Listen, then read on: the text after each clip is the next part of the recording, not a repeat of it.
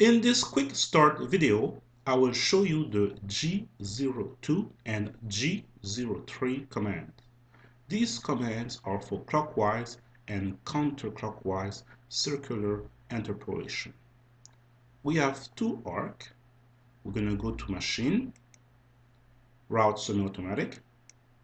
We click on the first arc, and then we click on the second arc. We go to Machine again, and we export to G-code for CNC milling. The result is as follows.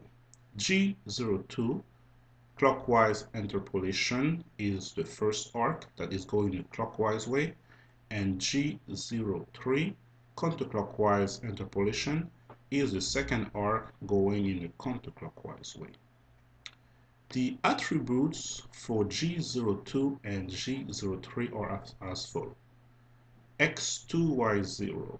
This is the distance from the start point to the end point. In this case, it is 2 inches in the X direction to the right and 0 inches on the Y axis.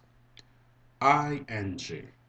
I goes along with X and J goes along with Y.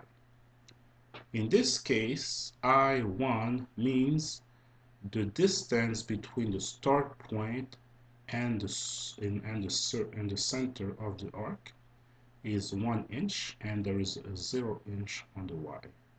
The same attributes apply for G03.